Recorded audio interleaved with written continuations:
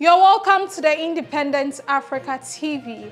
The duration of Nigerian tourist and business visas has been increased from 2 to 5 years by the United States of America.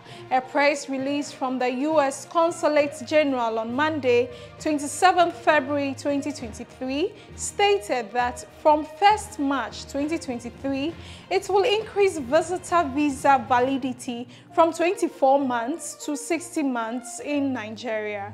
The Minister of Interior, Ralph Arigbosola, said the decree was approved to implement the new bilateral consular policy agreement between the two governments, which includes the reciprocity of 5-year tourist visa validity for American citizens under Section 30 of the Migration Act 2015 and the extension of visa validity to 3 years for diplomats and government officials between the citizens of Nigeria and the United States of America. Despite the new development, the U.S. Consulate said that the visa fee cost remains the same.